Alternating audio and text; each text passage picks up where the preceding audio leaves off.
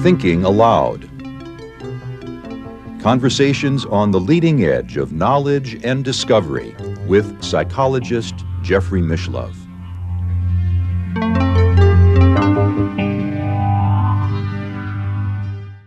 Hello and welcome. I'm Jeffrey Mishlove.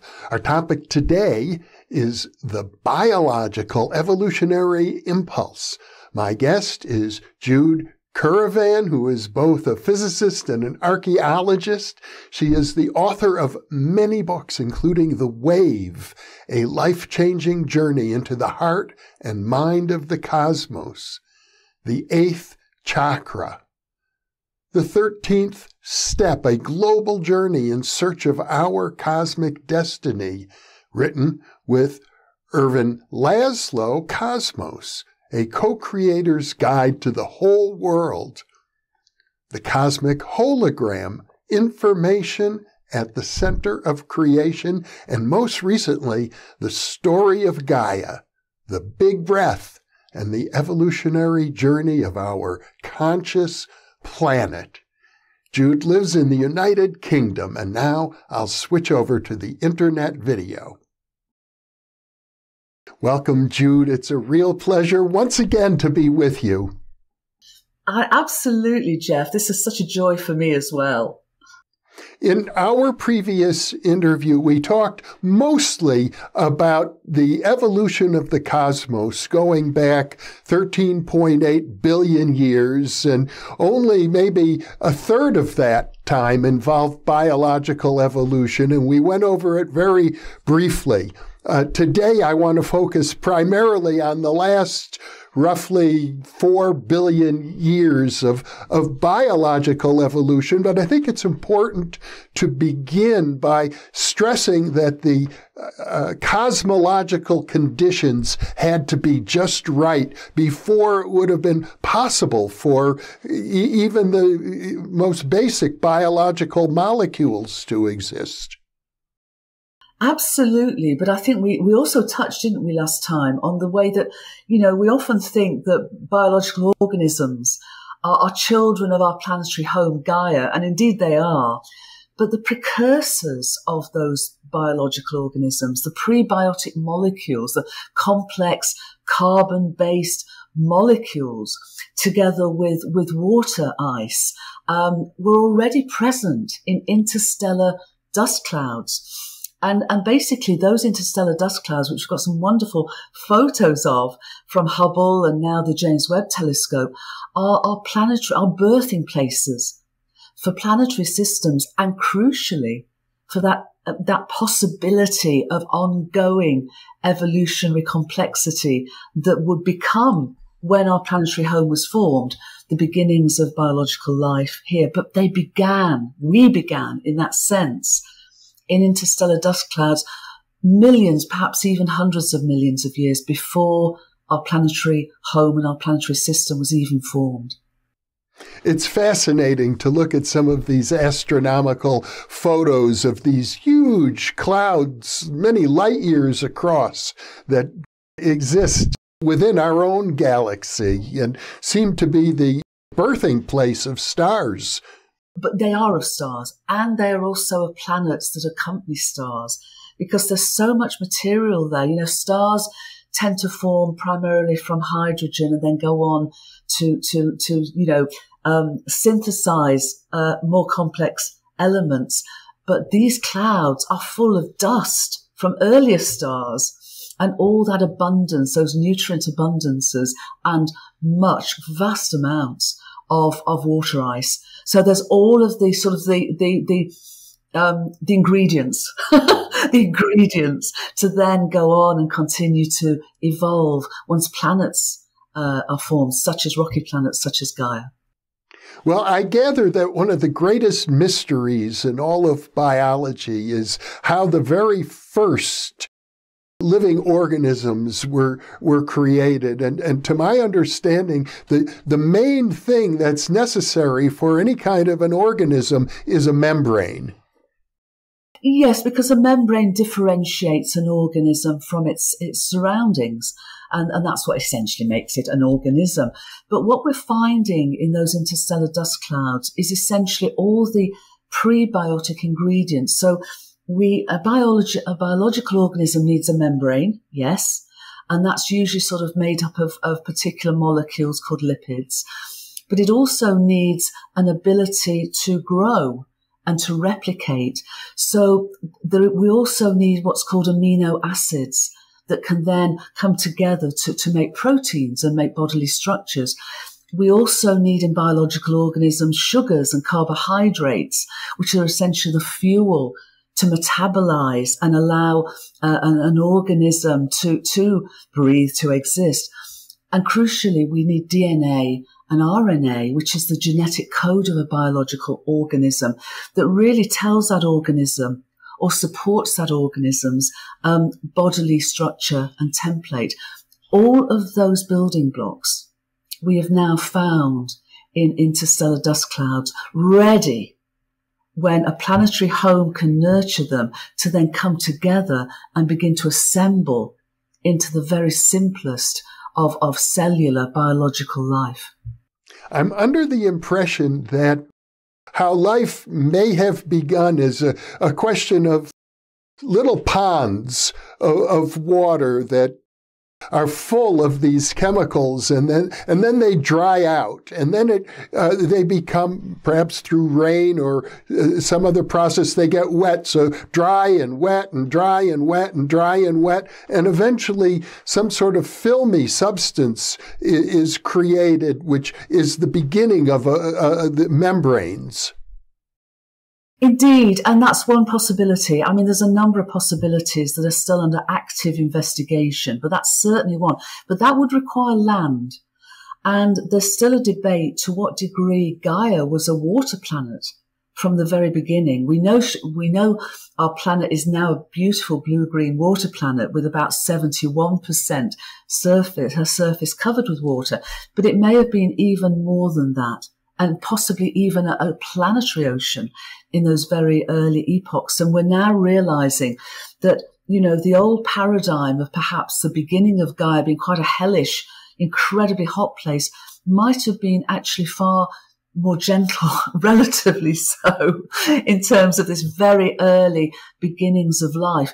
I think, though, we need to take a step back even more and back to what we were discussing last time, which is that our universe is innately intelligent. It's a living universe. It manifests as meaningfully informed and purposefully evolved. So it's basic stuff of our universe is more fundamental than energy and matter and space-time. It's that information, that meaningful information that literally informs all we call our universe's reality. So in that sense, we have to appreciate that our universe embodies an impulse, an inherent impulse to evolve from simplicity to complexity. So it's not just as though, these nurturing environments or the possibilities, because we could also talk about thermal hot vents under the ocean as also potential birthing places for biology.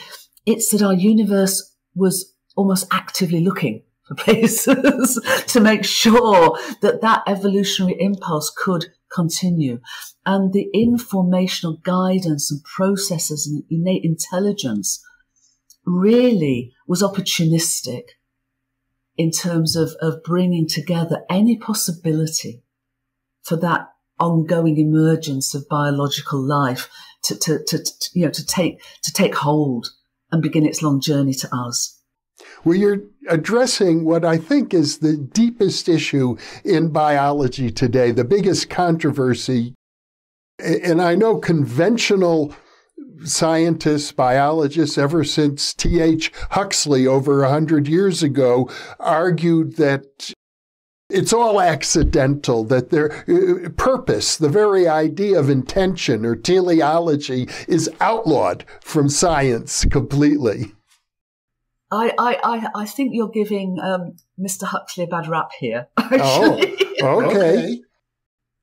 And funnily enough, for the UK launch of the Story of Gaia, we held it in the museum in Oxford, where Huxley, on behalf of Charles Darwin, had debated this new theory of evolution with many theologians. And he was known as Darwin's bulldog because he was so adamant of what's happening.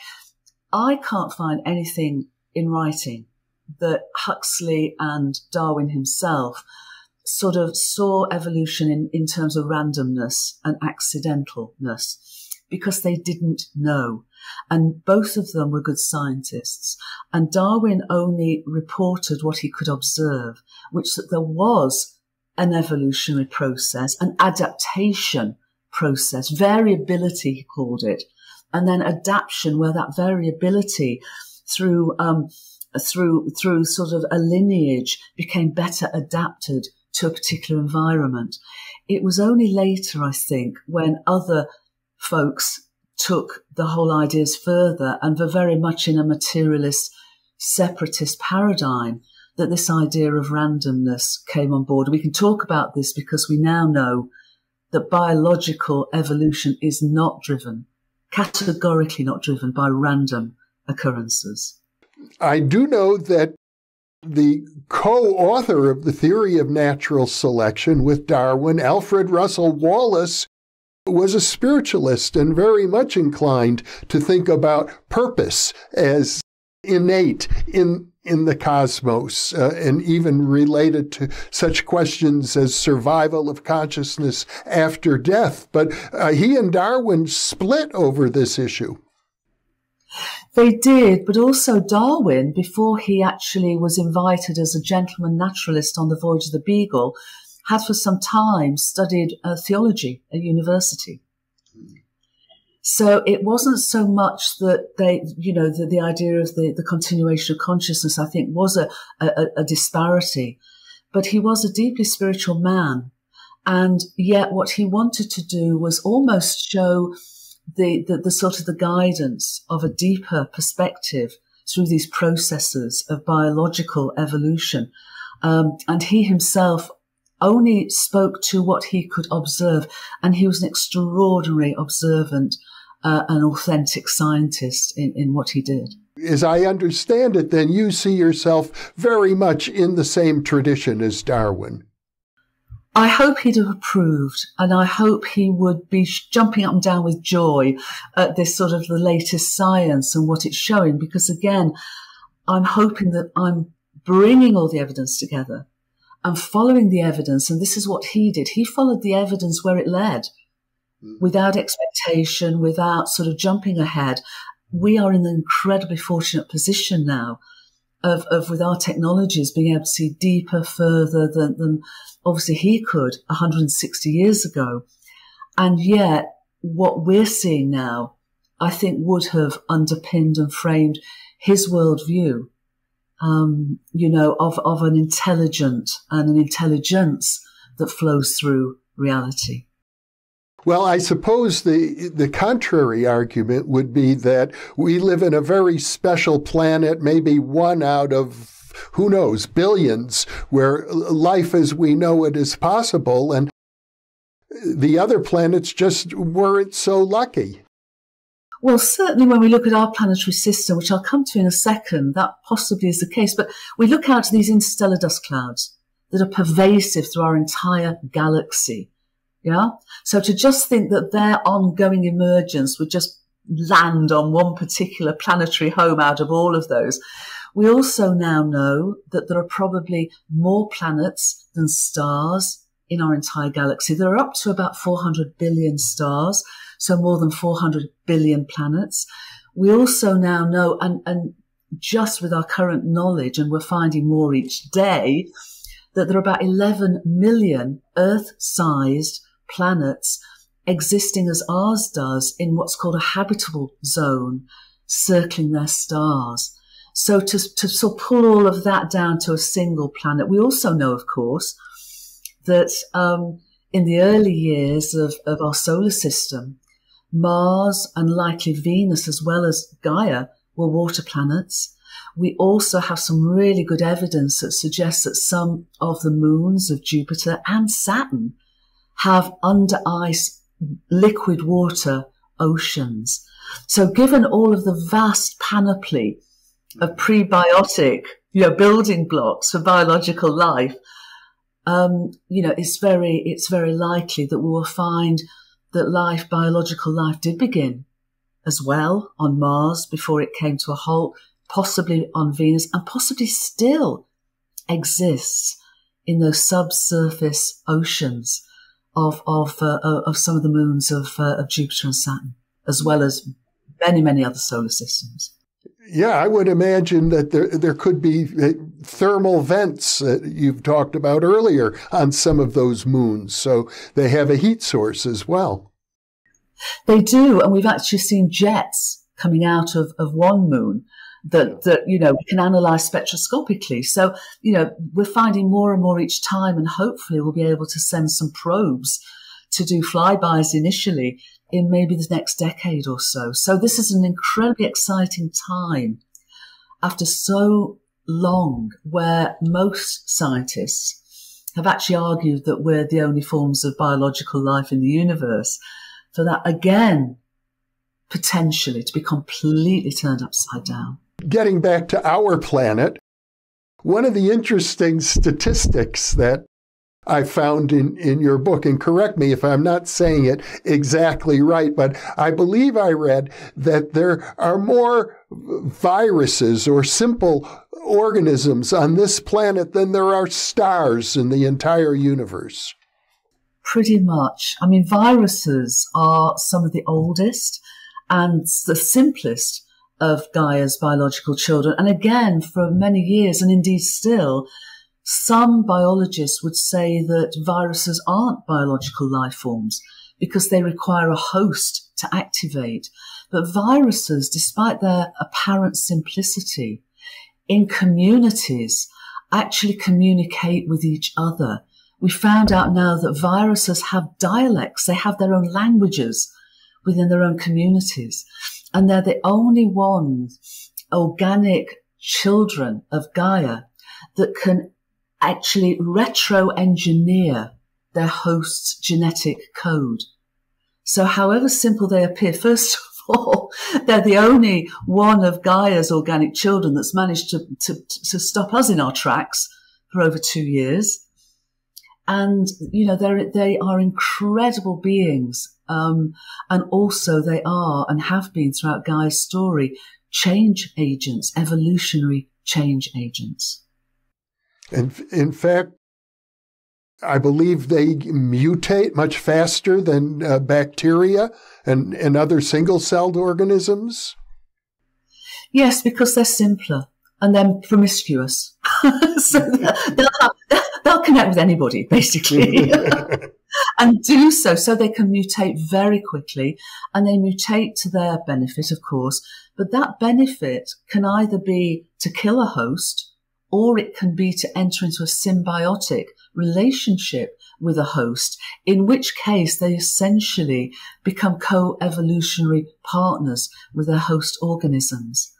We did briefly touch on this last time, the idea of horizontal gene transfer, a form of, I guess you could call it reproduction, but completely unlike the sexual reproduction that large animals such as ourselves experience. It is. It's really more about the difference between what's known as vertical gene transfer, which is a lineage, which is parent to child to child to child. And then this horizontal, where there are different types of how that horizontal gene transfer can happen. But it creates hybridization. It can transcribe the genetic code of organisms. And it seems to be especially important. It happens all the time. But we touched on last time, and I suspect we'll go deeper today, in the way that Gaia's whole story has really pulsed in sort of whole waves of simplicity to complexity, and then often catastrophic breakdowns, and then when that happens, horizontal gene transfer really comes into its own across the whole of Gaia's biosphere. Because at that point, when the old order of the biological organisms, comes to an end of an epoch, horizontal gene transfer is absolutely vital in fundamentally changing the whole architecture of the biosphere to then go forward to its next level of simplicity and even greater levels of complexity. And one example of horizontal gene transfer, I gather, would be symbiosis. It can be. I mean, symbiosis is a relationship and it takes different forms. So you don't have to have horizontal gene transfer to enter into a symbiotic relationship. So, for example, you can have fungi and plants have age-old, 500 million year old symbiotic relationships. We can have, as cells have moved into becoming from single-celled and previously without a nucleus to having a nucleus, having little organelles within them that are the sort of fuel, the engines of the cell. All of those are examples of symbiosis and cooperation. Horizontal gene transfer can form part of those relationships, but it also enters into the whole of the evolutionary journey in many other ways. For example? Well, hybridization, where you get two different types of plants coming together and actually having a sort of a horizontal gene transfers to create a hybrid plant, for example. That also occurs with animals, I believe.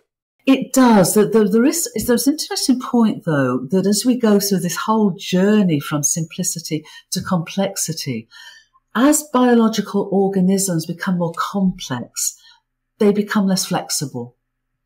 So at that point, the more complex an organism is, such as an animal, such as ourselves, it's less easy for our bodily forms to change. So now we are at a point where instead of horizontal gene transfer, our opportunity and our potential may be to consciously evolve through transformation of our worldview, our perception of who we are. And I describe that sometimes as being horizontal meme transfer because it's communicating instead of through genes and genetics, although we do that as well through something called epigenetics, with lifestyles and all of that. But our memes, the stories we tell about ourselves, that could be how we consciously evolve when we begin to tell different stories. And of course, what we're sharing today is a different story, is a new and unitive narrative compared to the story we've been telling each other for some time now. I had never really considered that I'm engaging in horizontal meme transfer. You do it all the time. That's what you do so brilliantly. But going back to biological evolution on the planet, it starts some 4 billion years ago. And I recall on our last interview, I didn't really grasp that fully. But for most of that time, the organisms that existed were, I think you used the term prokaryote, meaning they didn't have a nucleus. They were single-celled organisms. They had obviously no nervous system. They weren't particularly differentiated, and yet they managed to form colonies and to find adaptive survival mechanisms. Absolutely. And many of them still exist. And, obviously not having a nucleus is simpler than having a nucleus. So the earliest cells were indeed prokaryotes without a nucleus. And they breathed methane. They didn't breathe oxygen. In that early epoch of Gaia's story, we could not have survived because the atmosphere would have been incredibly toxic for us. It was described as being anaerobic. In other words, there was no oxygen in the atmosphere. So those very earliest cells breathed methane. And a time came, though, where they weren't able, because actually breathing methane doesn't offer a lot of energy. So breathing methane and the evolution from simplicity to complexity needs more and more energy. So time came where those early anaerobic, single-celled prokaryotes that we know as archaea, and some bacteria as well, made a choice in a sense, and they learned to begin to breathe in a different way. And very slowly, as they learned to breathe in oxygen, which is quite a toxic element, we call antioxidants, because left to roam free through our bodies, oxygen is damaging. But at a very early stage, one of those little beings learned to breathe oxygen. And what they did was very, very clever. First of all, they breathed oxygen. So they were providing, fuel, energy for themselves. But then a larger prokaryote at that time ingested these little ones. And when they were ingested, that larger bacteria, that larger archaea, was also able to begin to breathe oxygen and therefore have more energy to grow and become more complex. But of course, within a cell, before that, the genetic code had been throughout the cell. But if that was continue, that oxygen going into the cell, if it started to seep out of those little engines, it would destroy the genetic code. So the cell learned how to wrap all its DNA code into a nucleus. So 2 evolutionary leaps. 1, to be able to breathe oxygen. 2, to create a nucleus.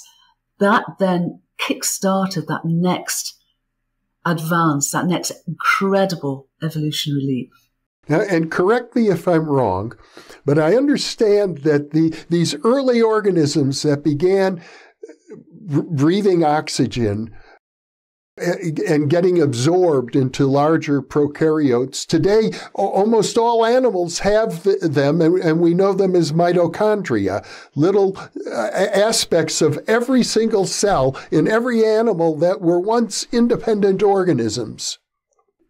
Absolutely. And the lovely thing is, the mitochondria brought their own genetic code with them, and that genetic code stays with them. So when we talk about our DNA lineage, we can trace that lineage through our X and Y chromosomes, but it's only through the X chromosomes, the mitochondria, that we trace our matrilineal line. So that goes back billions of years to that first ingestion and the first eukaryotes, the first nucleated cells, and ever since. And so you refer to, it was a very interesting term. I know it had 4 letters. Really the first cell that would be the ancestor of all animals on the earth today. It's Luca. Yeah. Luca. And one of the wonderful things about the science we now have and the technologies we have, we can trace these lineages back. And what's happened as a result, we found a very different story than the old paradigm of a sort of the tree of life with, us as the sort of the apex, We're sort of off to one side, really. We may be the most complex, but the largest streams are the bacterial streams, the archaea streams. And so the animal stream, yes, indeed, is complex. For a long time, there was a debate with fungi, animals, or plants, but they're their own type of being, and they are actually closer to being animals than plants. And yet they've had this incredible symbiotic relationship with plants ever since together they inhabited the land of Gaia about 500 million years ago. So Gaia's whole story is one of collaboration. And as the move from simplicity to complexity, it's cooperation. Now, Luca, going back to Luca, I think it's the last universal common ancestor. The last universal common ancestor. So this is very important because we share an ancestry with all other animals. I'm not sure about plants or fungi, but with this Luca, and I don't recall exactly, but I think you wrote that it goes back maybe 500 million years, which is relatively recent in the large-scale picture. It does, but when we go back and back and back and back, all of Gaia's biological children emanate from those first single-celled, non-nucleated cells, methane-breathing beings.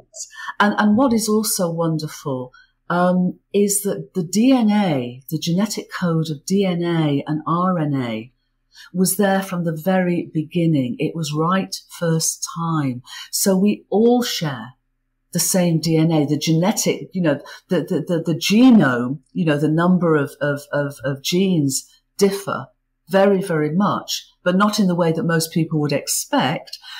But we all of us, whether animal, plant, archaea, bacteria, viruses, we all share the same DNA, RNA genetic code. And another interesting factoid I got from your book is that the human genetic code, the gene sequence in human beings, is much smaller than the genetic code for something like a grain of rice. Absolutely. We have about 22,000 genes in our genetic code.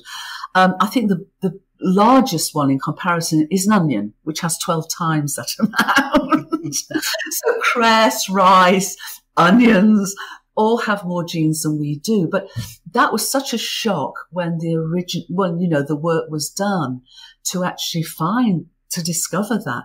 But of course, the other thing that has come forward is that genes and the genetic code, the genome, can express itself in different ways as different proteins. So a single gene can express itself in up to, I think, 10 different proteins. So the genetic code is not the master of the cell or the organism. It is a template, it is a library, it is a servant of how that organism intelligently communicates within itself as a coherent whole and within its with its surroundings. So dependent on what those circumstances are, the genetic code will be expressed as different proteins at different times in different ways. It's extraordinarily amazing when you think that we and all other animals are so differentiated. We have muscles and bones and nerve cells and blood cells and all of these different organs, and somehow all of that differentiation is programmed to some extent, not entirely, by these genes. I think you use the term of Hox gene for the particular gene that expresses that differentiation. Yes, there are a group of genes called Hox genes, and they come into play within a fetus because they actually are the guidelines for that bodily structuring of a fetus from the original sort of stem cells, when the sperm meets the egg and the stem cells form, all the way through as that fetus develops. But it's even more than that. What we have are our bodies are coherent informational systems that are in continuous communication at every level of every cell, with every organ, and holarchic, in the sense that we are a coherent community, each of us, of 37 trillion cells, of which many are non-human. They are fungal, they are bacterial, they are viral. And in fact, a whole raft of human endogenous retroviruses, called HERVs, also play critical roles in developing and maintaining that coherence. So it's a very, very complex system, and every piece of it has to work together. You made a point of saying, for example, that none of this life would have been possible if there hadn't been an ozone layer around the planet shielding all of biology from ultraviolet rays and other rays coming from the cosmos. Absolutely. And you know, an ozone level was only there once the atmosphere was oxygenated. And the oxygenated atmosphere and the ability of organisms to breathe oxygen meant that there was the ability to evolve greater complexity and move from the oceans, where, you know, life primarily, and to be honest, almost certainly formed, the earlier life, around 500 million years ago, when the first plants and fungi began to move onto the land, and then followed by very earliest animals.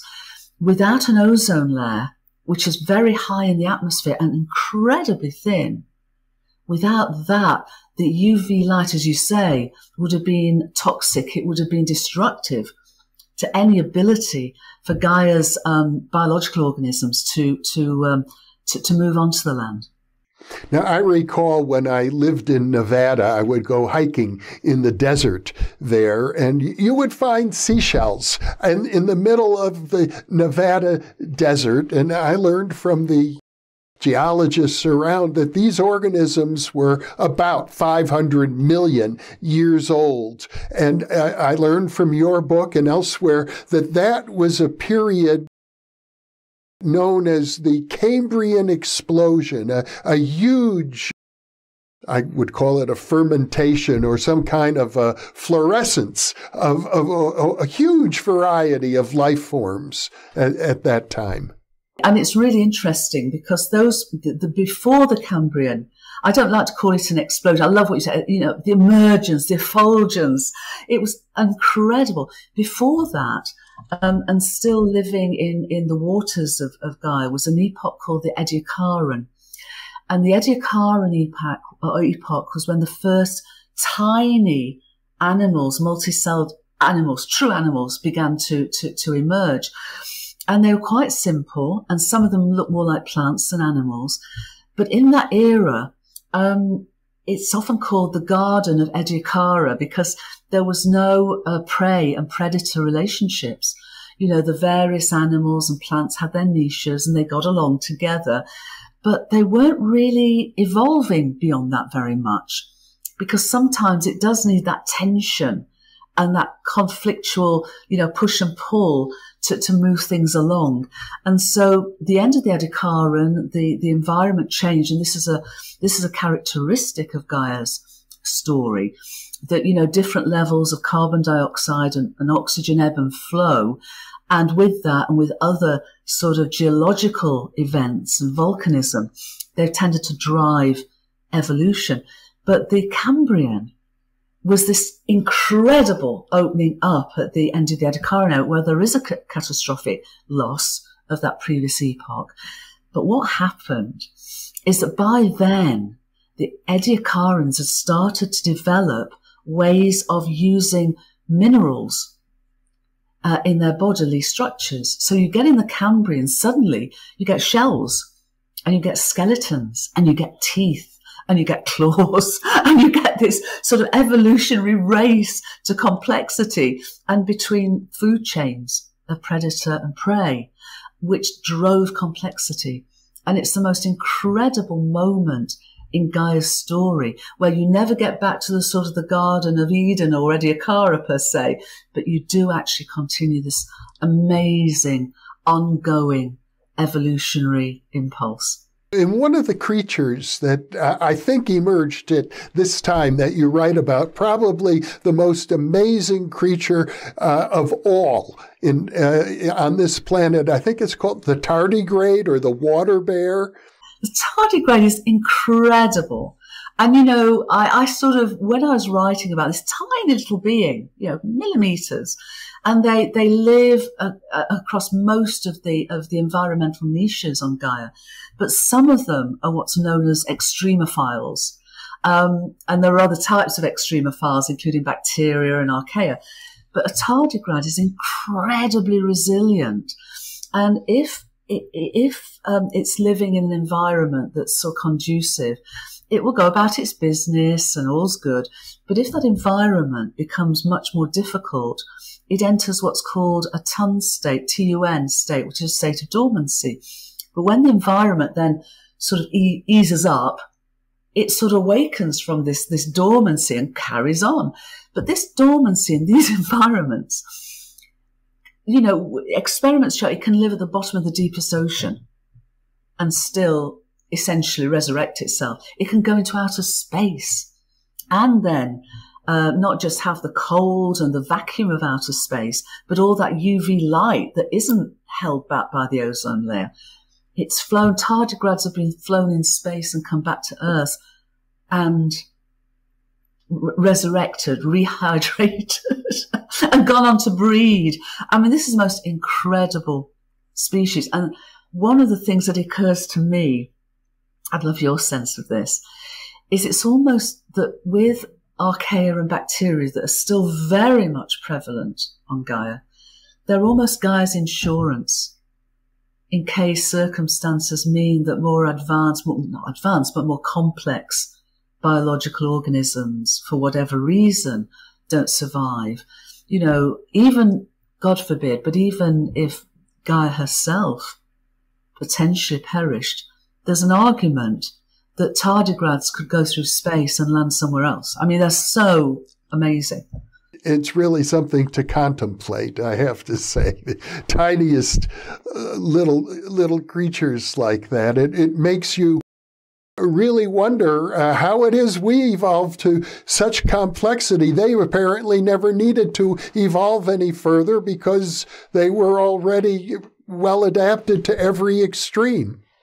Exactly. And yet, you know, as we were saying, there's these pulses of simplicity to complexity. And you know, and if you don't sort of, if you're not open to this possibility of our universe being a living, sentient entity that embodies an evolutionary impulse, why keep going? Why just not stop where the tardigrades are and say, okay, that's good enough? And that's not what's happened through Gaia's story, through the entire universe's story. And it seems to me that as we're seeing, we're finding, we're rediscovering that our universe exists and evolves as a unified entity, that its unity can be more expressed in individuated self-awareness. And I think my sense is that's why the universe's evolutionary impulse keeps going, to know itself at these levels of self-awareness and in an ongoing way. That we can even have such a conversation as we are. Well, of course, I'm very interested in consciousness, and typically neuroscientists, of course, think that you need a nervous system in order to have consciousness, but we see in these single-celled organisms, they don't have a nervous system, and yet they behave in ways that suggest that some sort of intelligence is operating. What I'm putting forward with the Cosmic Hologram and the Story of Gaia is our universe is innately conscious, is innately sentient. So that sentience is exhibited throughout the entirety of existence. But I wonder whether you're referring to a slime mold, because slime molds are some of my favorite beings. A slime mold, indeed, is a single-celled organism without a central nervous system. And they're one of science's great experimental favorites, because when a slime mold is centered, for example, on a tray, on a two-dimensional surface in a laboratory, there have been experiments to see what level of sort of sentience, what sensing, what movement could a slime mold make without any of that nervous system infrastructure. And so it appears that in a laboratory, the favorite food of slime molds is oat flakes. So over a number of years, scientists have actually positioned oat flakes. And then in the middle of a field of oat flakes positioned, they placed a slime mold and then see what happens. And there's a wonderful and fairly early experiment where the slime molds find the oat flakes, which they love, and they do so in the most efficient way without a nervous system. They reach out, they find their ways to the oat flakes, however they're positioned. But one experiment positioned oat flakes in a very special way. And that was to actually replicate the map of the metro system of the greater Tokyo transport hub. So all of these oat flakes were stationed, were acting as stations in the Tokyo metro hub. Slime mold put in the middle, and then saw how the slime mold reached out to each of those oat flakes. And what it did was it actually replicated the supercomputer-derived metro system of Tokyo, which had taken a long time to develop. They could have asked a slime mold. And in fact, since then, other systems, other transport systems have used that non-nervous system sentience, that distributed intelligence of a slime mold, rather than very expensive supercomputers, to help to design and develop transport networks. My goodness. I didn't realize it had gone that far, that the slime mold is competing with a supercomputer. No, it's winning. Well, you write about a fascinating meditation of your own with, as I recall, the dog vomit slime mold. The dog vomit slime mold. Yes. I mean, at the beginning of each chapter of the Story of Gaia, I do write about attunement, and I just wanted to sort of sense into these very, very different type of sentience. And of course, slime molds, as many biological organisms are, some are a community that itself is distributed intelligence, with no central nervous system, and yet still communicates. There are wonderful examples that I give in the book where amoeba and various sort of organisms, when the environment has a lot of abundance in it, they split up. They literally become individuated organisms. But when times are tough, they come together and they look out for each other. And together they are stronger than the sum of their parts. And sometimes that means they together become dormant until things are easier. Sometimes they create spores so they can, as a community, spread their intelligence to offer themselves a continuation that they may not be able to have in their current situation. So there are incredible ways and numerous ways in which Gaia's biological children have ingeniously, because of that innate intelligence, found ways forward to survive and thrive and evolve. Slime molds, if I understand correctly, are colonies of single-celled organisms. They don't really have any individuated organs of their own. Well, a slime mold itself is a single cell, but others are multi-celled and communities, as you say. It varies. And of course, we see that as also at perhaps more complex organisms, such as insects, termites, ants, wasps. These are all what's called eusocial organisms, in the sense that they embody a sort of communal hive mentality. So you mean a slime mold, which could be as large as the palm of my hand or bigger, is a single cell? Can be, yeah. I didn't realize. Many others are microbial mats, where they are a colony, as you say, a colony of single-celled and coming together and then coming away and coming together again, depending on the circumstances. You've raised a number of fascinating questions. We're talking about an innate intelligence, even in a single-celled creature without a nervous system, and sentience is another term you've used. We've also talked about self-awareness and of the human. And I'm under the impression that there are forms of consciousness on Gaia in the biosphere let's say, beehives or ant colonies or termite colonies or colonies of single-celled organisms. We have no idea how they operate. I mean, we may understand how they process information, but nothing about their consciousness. I mean, there was a time when biologists really considered that the only biological organism on Gaia that had consciousness was us. And now that's been completely sort of, taken out as any sort of concern. I think that it's a work in progress, because more and more biologists are realizing that the further down we go, the further back we go, the further wider we go, the consciousness is pervasive. From my perspective, from a cosmological point of view, way beyond biology, we have the evidence our entire universe is conscious, that mind and consciousness aren't something we have. They're literally what we and the whole world are.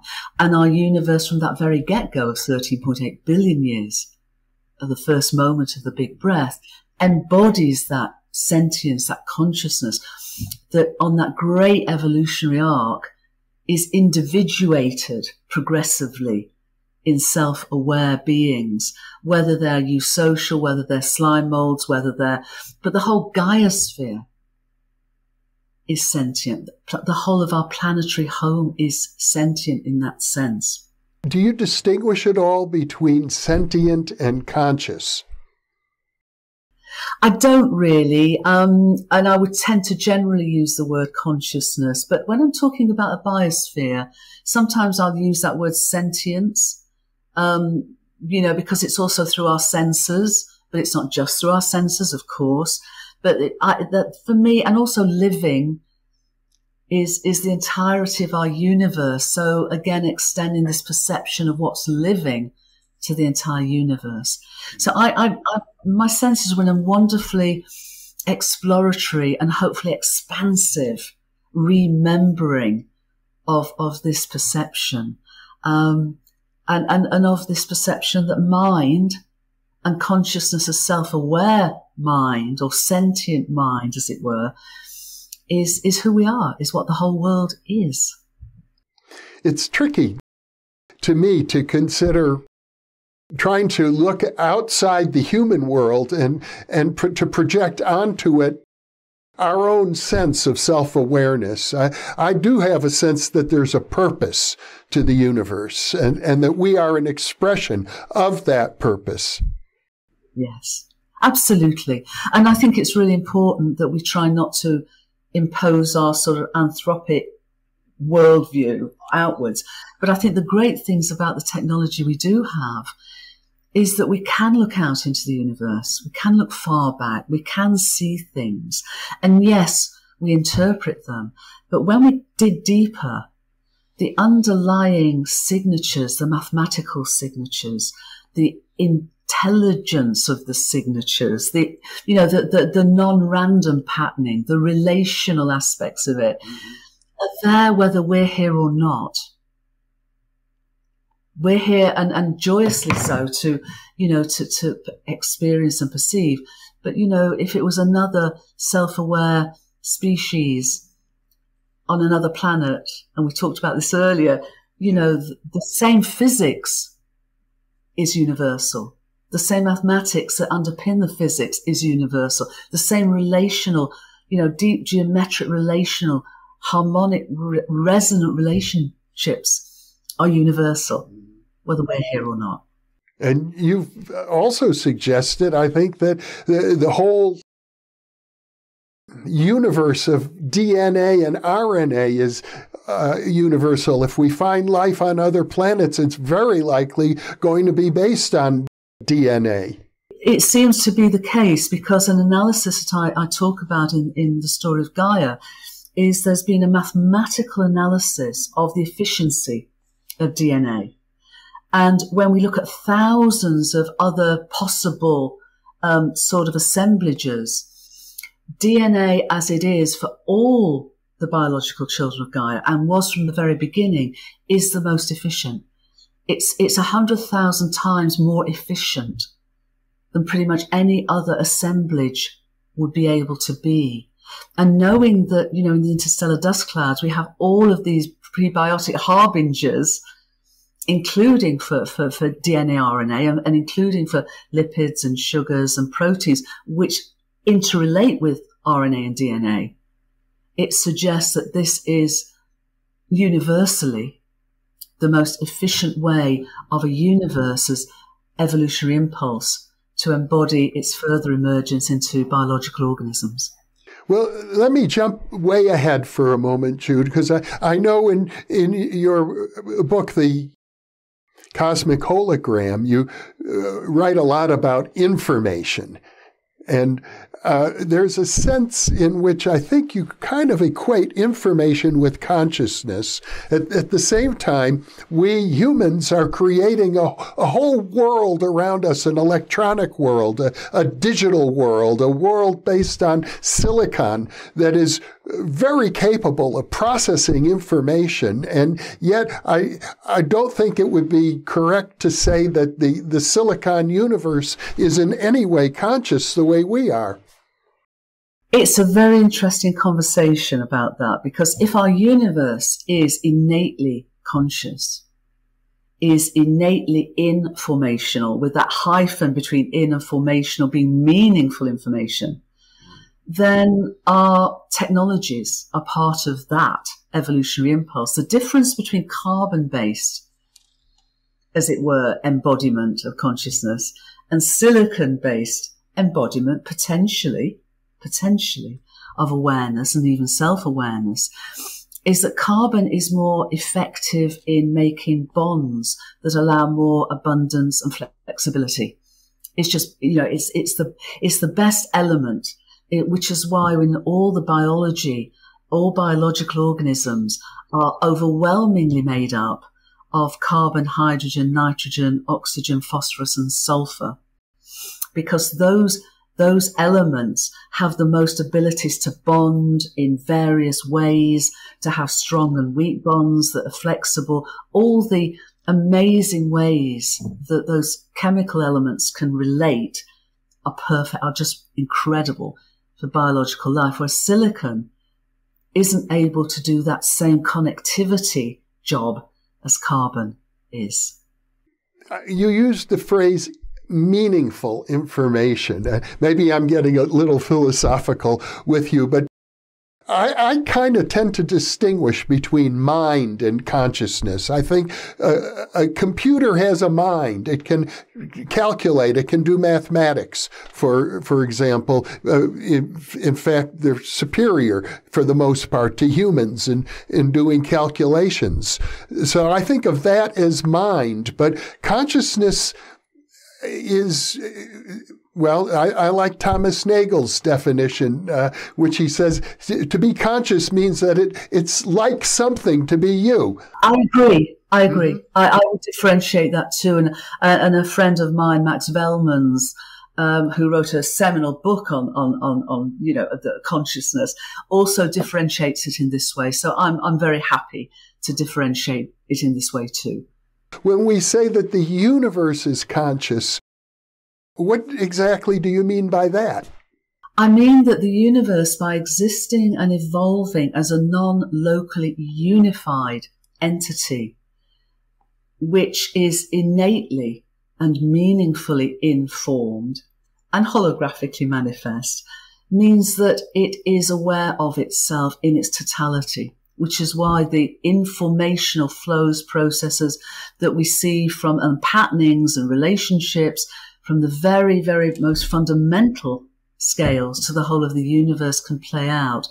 It's the universe in that sense, from all the evidence we have. It's rather like it can't be a little bit pregnant. It's like it's in its entirety. And therefore, in its holographic manifestation at every level, the wholeness is expressed in every pixel, every cell, if you like. Just as our 37 trillion cells make up our collective consciousness, and we can consider ourselves as a cell, you know, cells of our planetary consciousness. Mm-hmm. So our planetary consciousness we can consider cells of our universal consciousness, it seems to me. There are people who are very afraid of that idea that we might become like cogs in a giant machine. And I think what you're saying, it's not a machine. Absolutely, it's not a machine. It's a living, breathing, evolving entity of which we are in a part. And it's absolute opposite of cogs in a machine, because we've had a materialistic and separation-based paradigm that has taken out any meaning for our universe, excluded any purposefulness in our universe, seen evolution as a whole process of random events, and consciousness as somehow arising at the end of a very long process. This turns that completely on its head. This re-enchants the universe. This re-imbues our universe with inherent meaning and evolutionary purpose. It re-imbues that evolutionary impulse of which we are a part. Our planetary home Gaia is a part. This is empowering. This is the opposite of cogs in a machine. This is empowering agents, evolutionary agents, conscious agents of our entire universe and planetary home. Many years ago, I interviewed a great philosopher and religious scholar, Houston Smith, about the question of meaning. And he suggested, I loved his definition, he said, the closer we are to God, the more meaningful everything becomes. I love that. I love that. And you can argue, I describe the infinite and eternal cosmic plenum, the ground of being from which universes arise as great thoughts, as being great thoughts in the mind of God. God for me is everything. But equally, I'm happy with the term great spirit, great mystery, cosmic mind, Allah, whatever term we bring to this realization that we are these microcosmic co-creators of an infinite eternal cosmos that has this audacity to create universes as great thoughts. Mm-hmm. What a wondrous realization and awakening that potentially can be for us as a human species.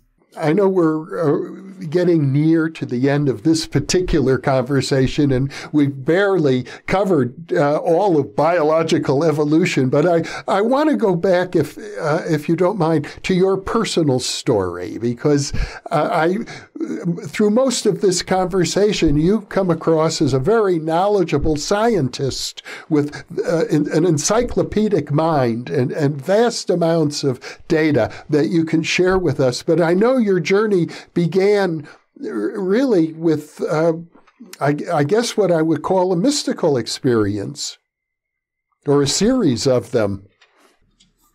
A lifetime of them, actually. Yeah. Yeah, it did. And because of that, when I was 4 years old, and we've had conversations about this, I did have my first aware mystical experience. And so from then, I experienced reality in a much more expansive way, as a meaningful, as a purposeful, as a joyous, as a multidimensional realities. And so I've been walking between worlds all my life, in training to be a scientist, in undergoing that sort of teaching for a scientific method. It really brought my experiential awareness of this great sense of reality into a question of how does such an amazing mind, consciousness we call the cosmos, how does that come into our world? How does that appear as our world? So I spent from very young age through Oxford University with a master's degree in cosmology and physics, and researching ancient cosmologies as a PhD, and many, many, many other ways of seeking to share this convergence, because I've never seen science and spirituality being at odds with each other. In a way, they can be complementary ways of discovery and knowing. And now, with what we've been sharing and what I share in my books, we really have the evidence now, the scientific evidence, that is converging with, you know, universal wisdom teachings, traditions of indigenous wisdom and spiritual experiences. So I talk about the three paths of the sage, the mind, the shaman, the heart, and the seer, the mystic, as now converging into a profound awakening opportunity and potential that can serve our conscious evolution. So my own journey has been absolutely part of the path for me. Well, you certainly embody the philosophy that you express, which is a joy for me to be in conversation with you. But at the same time, it seems to me there are other forces on this planet, forces that would like to treat the human being not as a self-aware, autonomous individual, but more like a worker bee, more like a machine, someone who's going to fit in and keep society running and keep the economy growing. Yes, and I think that plays back to sort of almost like the late 19th century, your industrial mechanistic, you know, approach. What's happening now, though, is that approach has got us to a point, it seems to me, that is utterly unsustainable. With our well-being, our ability to even survive, as well as our relationship with Gaia and all the damage we've imposed upon our planetary home because of that, you know, misperception of materiality and separation. What I'm really excited about, and it is happening now because we do have the evidence now, which I do feel is a change maker. Before it, we've known in our hearts, we've hoped, we've had faith, you know, that this unity and diversity could really be possible. But we now have the evidence to say that unity isn't an ideal. It is real. It's not an aspiration. It's our existential reality, as my two dear friends, Julie Krull and Joni Carley, also speak to, and many other voices now coming forward, and many ever more compelling evidence is revealing this fundamental unity and enabling us to come together in a unitive narrative that can underpin and frame all that we are and can do together. It literally changes everything. You do see in the biological world sometimes a hierarchy, not exactly a unity. For example, in an ant colony, a termite colony, or even a bee colony, you've got your worker bees and you've got the queen bee. And I think there's a sense amongst some elements of our society that we should structure ourselves that way, with a caste system, so to speak. It's interesting, you know, because in new social communities like bees and wasps and termites and ants, personally, I would not want to be a queen bee because you're forever, you know, everybody looks after you, but my goodness me, you're laying eggs 24/7. Yeah. I mean, you know, it's not so much a hierarchy. It's more a sort of a complete collective where each role has its part. And in those eusocial communities, and there are only a few of them, blind mole rats are the only other ones we know of. There's only 5 types of eusocial communities like that. They're almost themselves at an evolutionary dead end because there's no flexibility to change. That's their joy, that's their great effectiveness, but that is their evolutionary end point. And so for evolution to continue, there has to be that ability to change.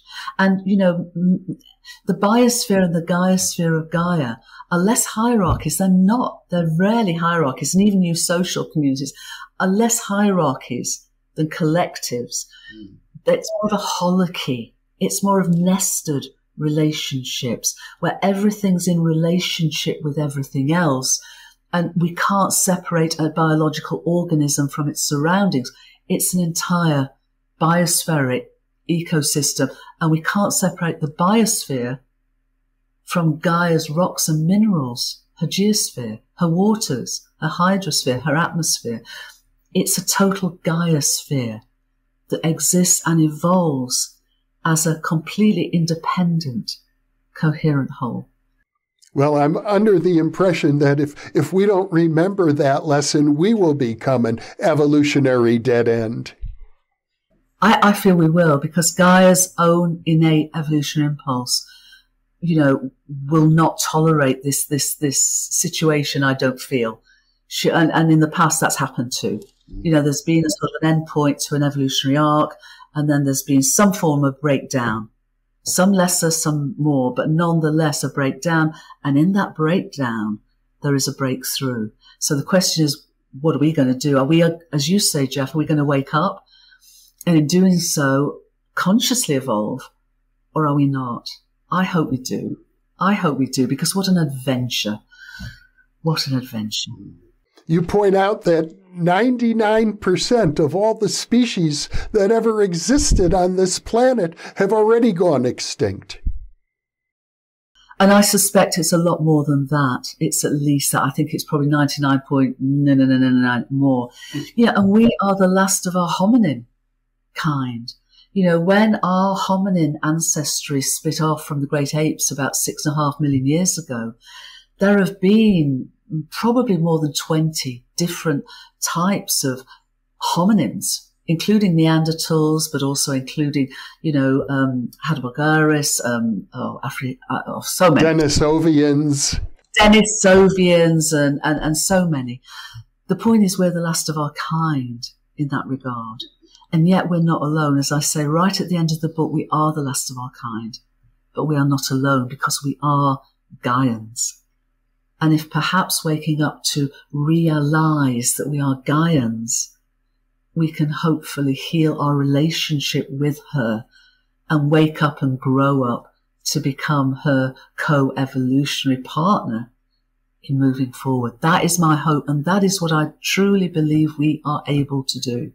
Well, Jude Currivan, once more, it's an incredible joy to be in conversation with you and to share you with the New Thinking Aloud audience. From the bottom of my heart, thank you so much for being with me today. Jeff, thank you. As always, it's such a delight and such a privilege to be with you. Thank you. And for those of you watching or listening, thank you for being with us. Thank you.